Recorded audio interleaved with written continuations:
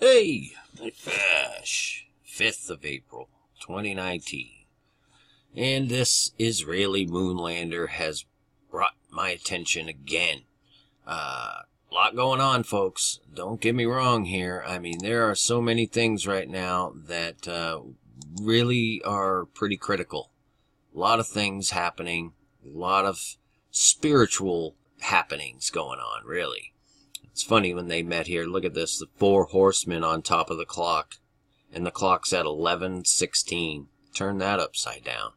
But there's a whole lot going on. But I was literally led back to this Israeli moonlander thing again.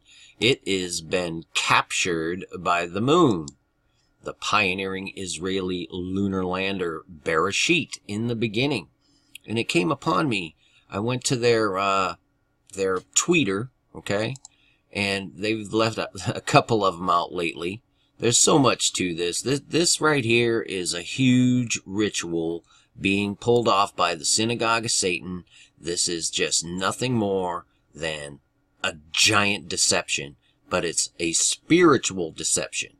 Deceiving the world into believing the lie. Okay? This is all this is. This is what came to me this morning. This, Beresheet blasted off on the 22nd of February. There we go. Oh, that's a different one there. Where are we at here? There's February 22nd.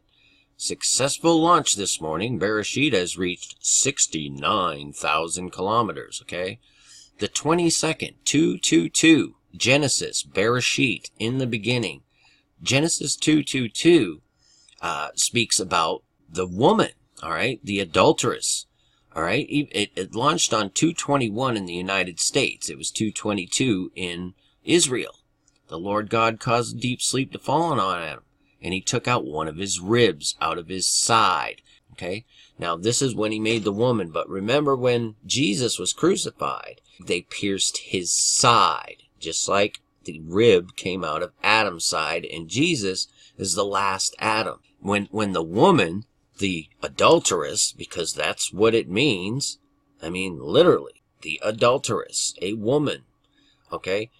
When the woman transgressed and then Adam ate as well, that transgression on Adam's behalf had to be done in order to save the future of the woman, who would be the mother of all men, right?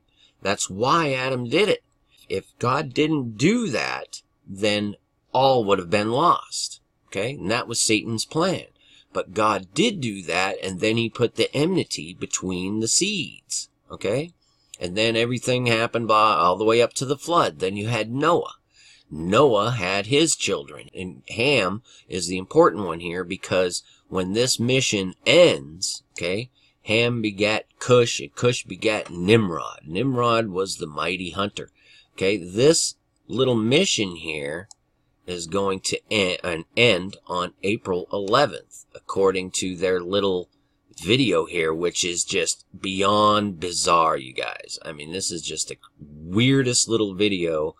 I'll link their Twitter here for you to go see. But the kids, all this bizarreness. But when you get to the end of this thing, the sad thing is most of these people don't know even that they're being deceived. You know what I'm saying? And now, on 11/4 is when Israel makes history, right? Well, the first rebellion was when the serpent beguiled the woman, right? Adam partook in order to create a redemption method for God to save us. This is where it all began. Why do you think when they punctured Christ's rib, or his side, the blood and the water came out? Well, if we go where they say they're going to end their mission here, 11/4, and I'm like skipping over a ton of stuff because there's a ton of stuff to this. I'm just pointing out to you that this is the rebellion. This is this huge ritual that is meaningful, particularly in the spiritual aspect. If you're not in Christ, then this is more or less just like this craziness. You don't even understand what I'm talking about, I'm sure. That's why it's so important that you seek out the truth of Jesus Christ. Just understand you're a sinner. that you cannot overcome the darkness of this world on your own. You can't. You need a savior.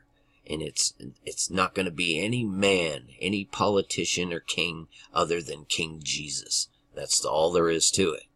But look at this, 11:4, Genesis, Beresheet, in the beginning.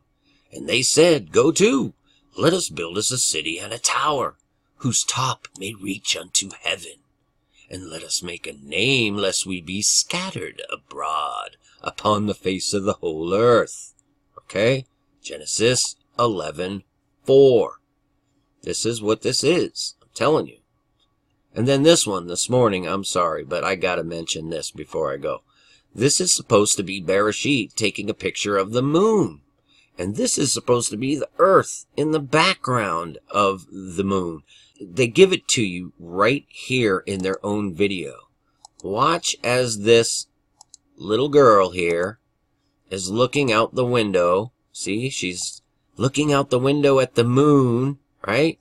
And look at the size of the moon compared to this. This is the moon from Earth. It's huge.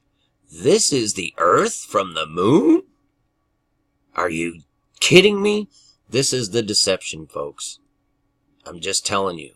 And the spiritual warfare spills into the natural world, and it's ugly. It's ugly. If you're not in Christ, there's no escape for you, no matter what you try. So, I hope you know him. That's the bottom line. So I needed to share this with you. Hope to get back on here later with some more stuff. There is some insane things going on. And it's interesting that it's not taking 8 weeks like they said. Okay? This is going to take exactly 7 weeks. 7 sevens. It's just all part of it, folks. It's all part of the ritual. It's all part of it. From 222 to 411, 49 days, 7 sevens. It's a ritual. I don't know what will transpire. It's spiritual in nature, but it manifests in the natural. And sometimes we don't really put the two together as far as, forensically with all these things. But it's there if you have the eyes to see it. So, heads up, keep looking up. Peace and grace to y'all. And fish. Finally, my brethren, be strong in the Lord, and in the power of his might.